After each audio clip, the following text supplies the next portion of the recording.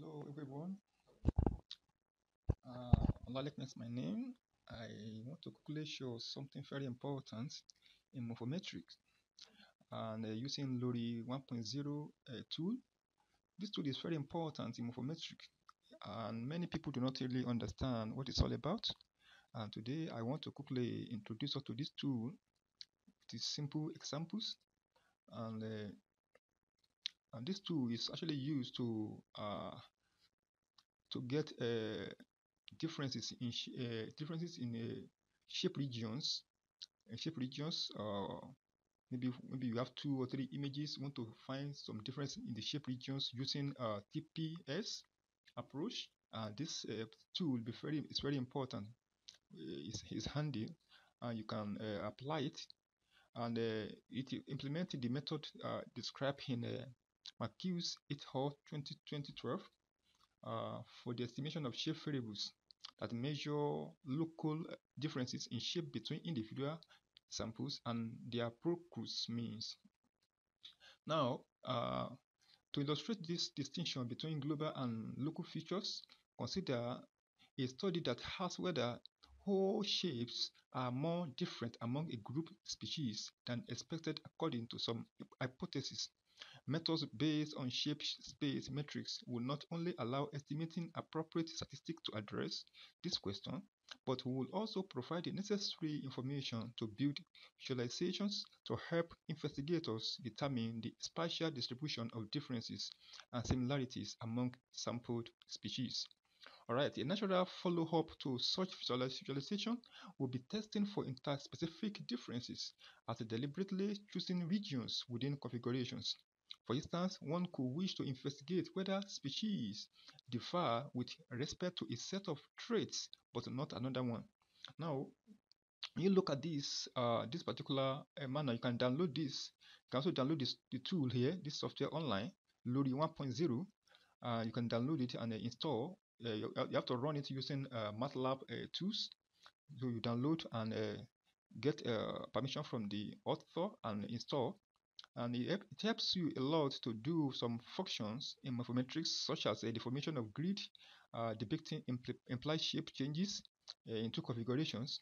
And when you look at some samples here, you can see some samples here are interpolation functions and the rest of them. But I just want to point you to something very important here, which is the parrot visualization, parrot features here. Let me show you the parrot features. This particular one, this one is very important. This parrot, this parrot plot. This plot is very important to differentiate, to find shape changes in a shape regions. So okay, you can have maybe a wing is a wings now, and you can have a woman faces maybe based on disease.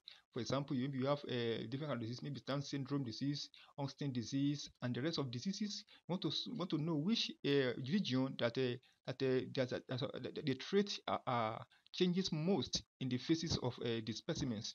So you can actually use this particular plot called parrot plot to denote those regions. And if you look at this plot very well, where the 0 is it means no changes at all. This 0 means no changes. And you can see here the color here. Minus 0.5 here simply means represent local halving of the area. And where you have most changes, when you're having the yellow, just a little changes, and when you're having this fire burning here, which is red, more brownish, that's a real changes area. So these are changes area. That is so this is how you can detect the changes region in the specimen or the configurations using landmarks. So this tool has been installed here by myself. So I've just opened the tool and show you here how it is used. So when you open the after you have installed, okay, after you have installed the tool, you can see this is the software. So I'm going to load a sample data now. Let me show you how it is done. Okay, before I show you the type of data that you can use to run the tool. Okay, LORI. All right, so let me load for you now and see. Okay, you can see here. See the tool here, see it on the screen. So this is this tool. this is the wing we are talking about here now after installation. So if this is one just vector now. So this parrot here now, parrot. So if I rescale to ruler, I can rescale to ruler here. You can see when I scale it changes to this. Okay, go to the parrot. You can see now. So this is the parrot now. You can see changes. You can see the changes area here. These are the, you can see from -2. This -2 here.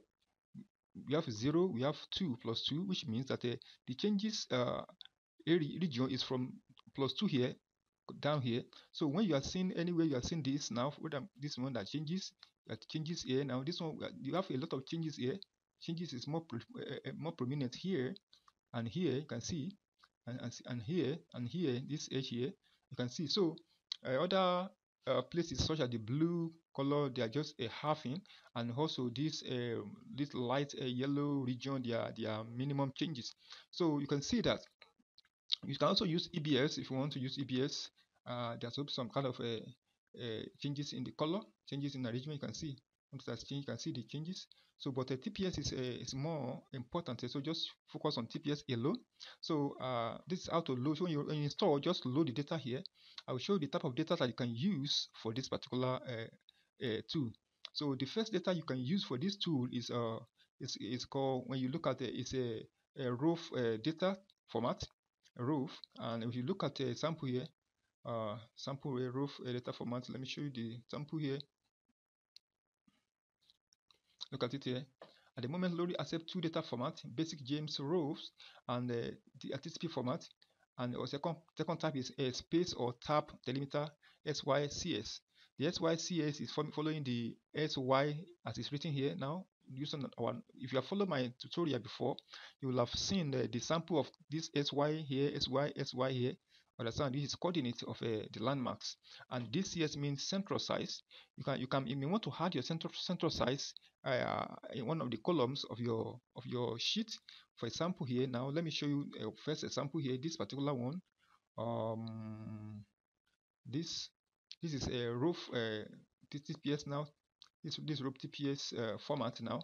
I've used this one in my former tutorial. If you have checked my tutorial so far on the YouTube there, you'll have seen this example how I got this using the TPS tool.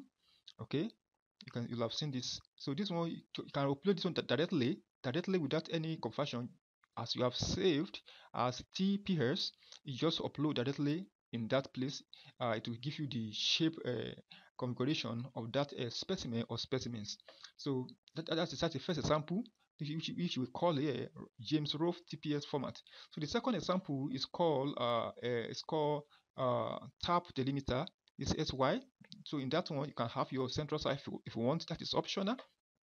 Example of that is shown here. You can see here. So this one, I'm showing this example as well. If you remember in my past tutorial, you can see that here we have a ID. Here we have a SY. This SY, we are talking about the coordinate we are talking about here.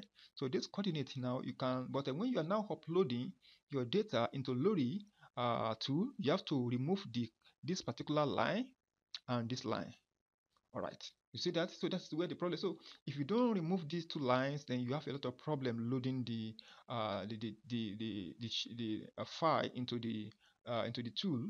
So now, if you want to do, just first maybe just right click and say remove, delete, then select this, delete. So now you can save this now as a save as. I'm dealing with Excel sheet now, so I will select here. I'll select tab delimiter. Go to just say tab delimiter here, test. Okay, then save. Okay, so when you save it, you save it like this. Yes. So okay, so you can now load this one. You can load now. You can see it doesn't have anything. So if you want to add at the edge, at the last edge, you have to have your central size here. You are welcome. You can have your central size here. Also, you should remove the title, the head. So it won't have any head. It just will be like this, but it will be central size here in this column. So this is the format of data that you can use to load to apply the tool. So it is very easy to apply, and it have a lot of functions that you can perform in it. All right, now I just wrote a paper also from one of my research paper. I wrote a paper which we call age investigation, investigation of age-related facial variation among Angelman syndrome patients. So this paper have been accepted accepted for publication. It's okay. So this paper now will be published in few weeks or months times. So you can check it online to see how it is applied.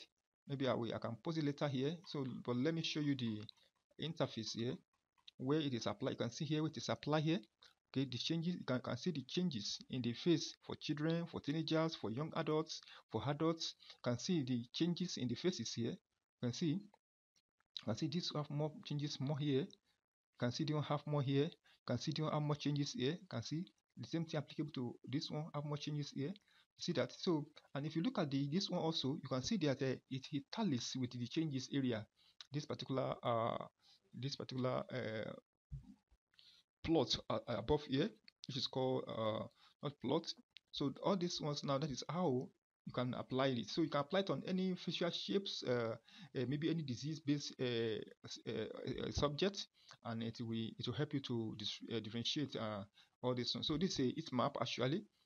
So I hope you'll be able to apply this, you'll be able to look at how it works. So maybe after the paper is published, you can check later online. That is a scientific report. Scientific report. That's the name of the journal in Nature. You can check scientific report in Nature and type investigation of age-related facial variation among Angelman syndrome patients. So you can read and see and how it works, and also you can also consult this PDF and maybe download it when you are installing your Lori. You can download it as well and go through it and see how you apply the various tools that are inside the Lori there. I only show you the parrot. There are other ones there that are very important as well, but I think that is what I think I need for now. That's what I was trying to show you. This particular one, the parrot. So you can see explore more some of the tools there, and it's very easy to use. And when you are done, you can export out your visualization by if you are using your ordinary image, just click here, save as figure bitmap, or if you are using latex, you can just save as a vector graphics, so you can export it out. All right, so that is that for now. I think next time I will also let us know if something comes up as we continue the tutorial. Please like and share and comment. If you have any question, you are free to ask. Thank you so much. I will see you next time.